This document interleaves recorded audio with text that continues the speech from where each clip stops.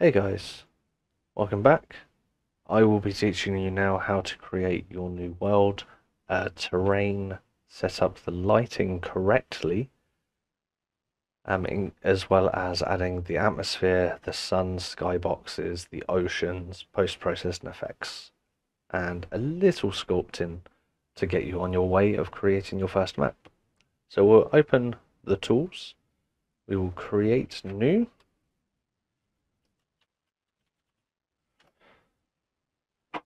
Just name it whatever you would like and launch. Then we'll go straight into the world editor.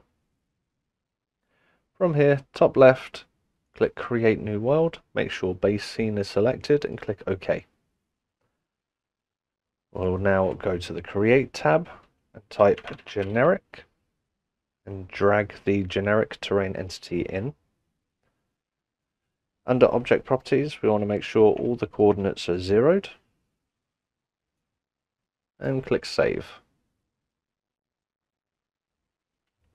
From here, you want to right click the terrain entity, create new terrain and set the map size. So I'm going to do a 512 by 512, so it's a 1 kilometer squared area.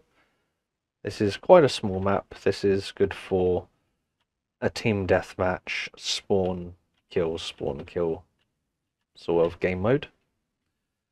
Right, from here, we'll save again, and then in the create tab, type camera. We'll drag a camera manager on there. Up at the play button on the drop down menu, you want to make sure play from camera position is selected. This means instead of always playing from this location, if I'm over here and I click play, I start from over here. Alright, from here we want to go and search for create for light. Drag generic world light entity onto the map. We'll set the angle X to -60, the angle Y 270. 270 is from the east direction, so the sun will rise from there. Now if we click on world, on the right hand side here it says sky preset. We want to type in Atmos and select atmosphere. Now for the planets, we're going to need 1, 2, 3, 4. On the first one, we're going to type in stars. The second one, we will type in sun. Near the bottom, it says planets sun 01. Select that. The next one, we will select moon. For the last one, we will do clouds. And we'll select distant semi. For clouds renderer, we want to make sure sky vol clouds is selected. The clouds preset, we'll type in clouds. Do clouds volumetric. Ocean material, type in ocean. We will use the EMAT here.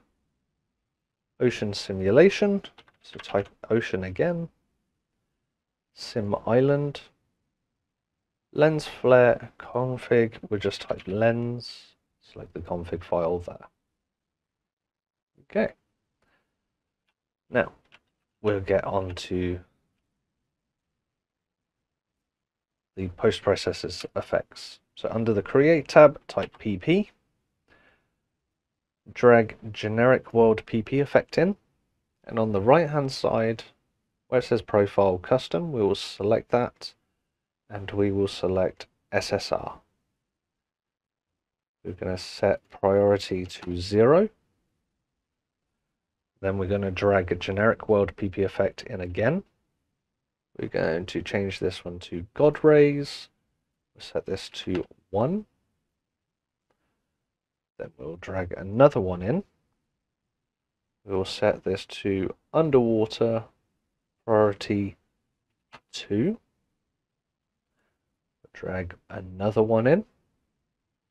We will select SSDO.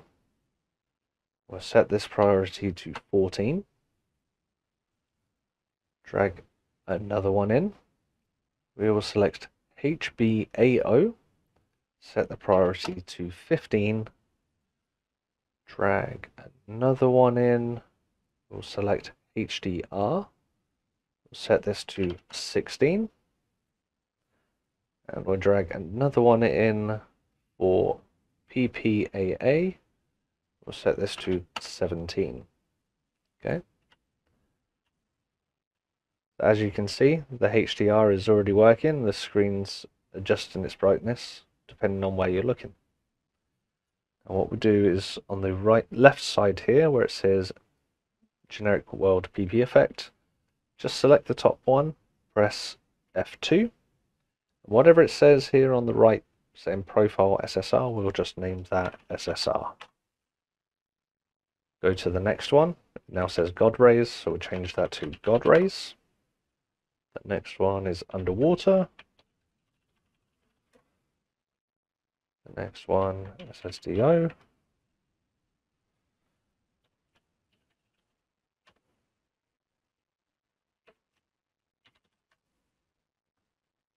And the final one is PPAA.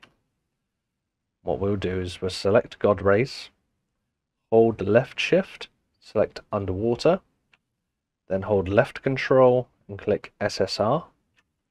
We'll drag everything to the SSR. You now have a nice tidy folder, let's say.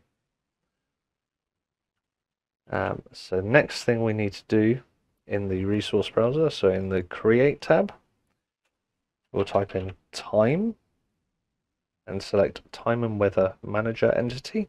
Drag that in. This you can adjust the time of the day, so drag it around to set if you want daytime, nighttime, etc.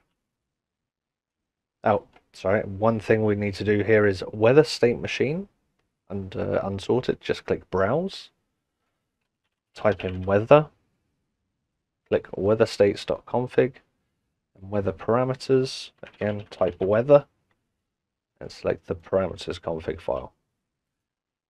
Now if we change the time, it goes to nighttime. Set this back to midday. Now this is where it gets fun. So we will select the terrain tool in the top. Bottom right terrain tool. We'll select sculpt. Set the strength to, let's say 45. The radius to 45. Fall off to 50. Angle to, say 35. Okay. Before we get started, you want to click the save button at the top. Make sure you always save often. You'll never know when a crash is going to happen. So we'll just find where we want to start. So we're going to just click here. It'll say generate normal map. You click OK. Make sure you click yes. And now we can get to sculpting. I am now generating a landmass. If you just wiggle the map, the mouse around while holding left click, you can slowly generate mountain ranges, hills, islands.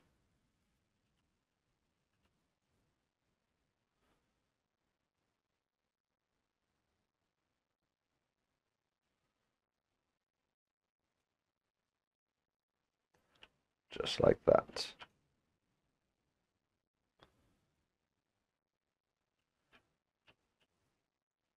So if we go and click the play button now, it'll ask you to save, click save.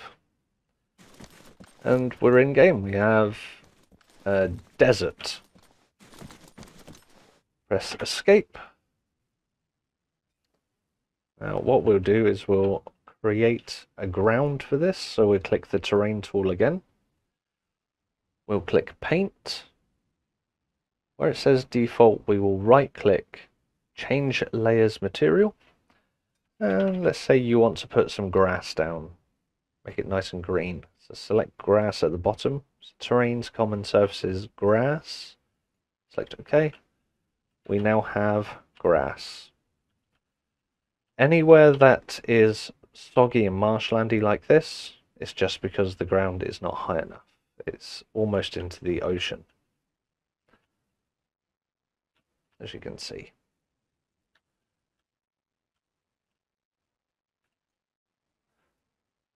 And that is how you create your very own map. I hope this helps, and I'll see you in the next one.